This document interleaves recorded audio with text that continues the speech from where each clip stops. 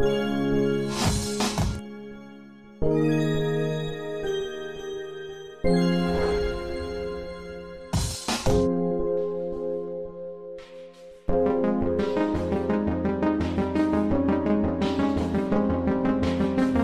are listening to the Time for Hemp Global Broadcasting Network.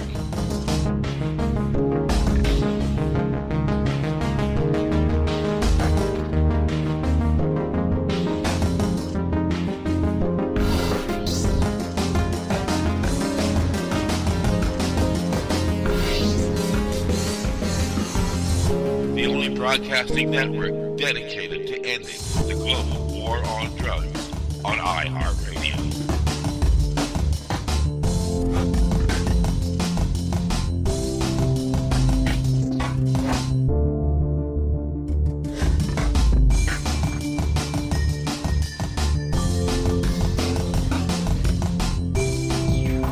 Please share us with your friends. The next guest is Dr. Denis Petro, medical doctor. Dr. Petro has been on the board of directors of Patients at a Time since our inception back in 1995.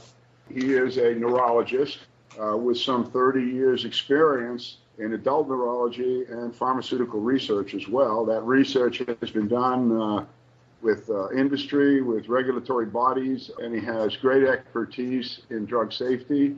He's worked all over the place, U.S., Canada, the United Kingdom, and right now he's talking to us from Eastern Pennsylvania. Hello, Dr. Petro. You out there, sir? Hello, this is okay. Petro.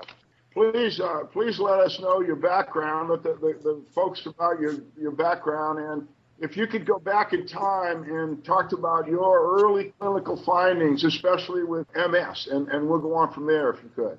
Sure. I actually go back to another era in time, and that is the 1960s. So when I started in medical school at Baylor University in Houston, Texas, in an MD PhD program, I was involved in measuring cardiac output in patients at several of the Houston institutions, including the Texas Institute for Rehabilitation and the Houston VA. And in measuring cardiac output, I was astounded to see that actually a range of patients were using marijuana clinically.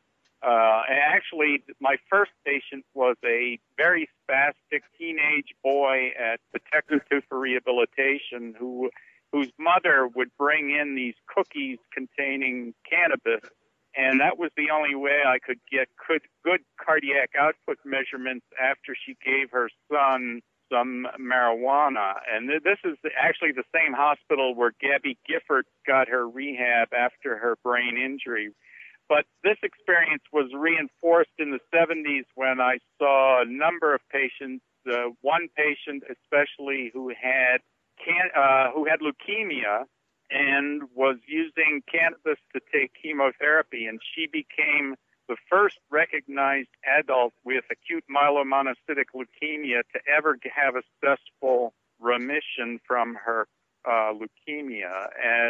Another case was a young, late 20s vintage MS patient who actually smoked marijuana in the clinic, and his spasticity literally melted away. So I applied to the FDA to do a clinical trial, and after about 4 years of back and forth, was able to do the first American double-blind placebo-controlled trial that demonstrated that cannabis was an effective therapy for muscle spasms in MS patients. And obviously this study was repeated by researchers in the UK, in Canada, in Germany, and to this day now, it is generally recognized that major applications for marijuana is in treating spastic MS patients. But this was sort of a sidelight to my more significant work involving drug development in terms of drugs used in neurology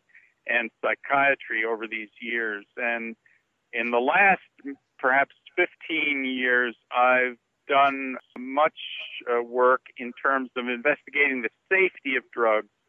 Obviously, not only cannabis, but drugs used in neurology, such as the antidepressants, antipsychotics, and the therapeutic drugs in general. So that's my background, and I guess that's a good starting point for questions.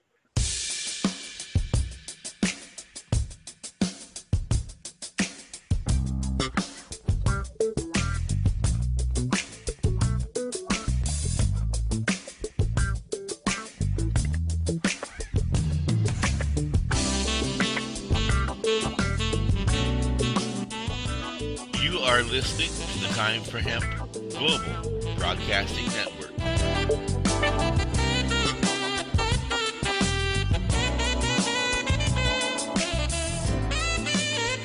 Please share us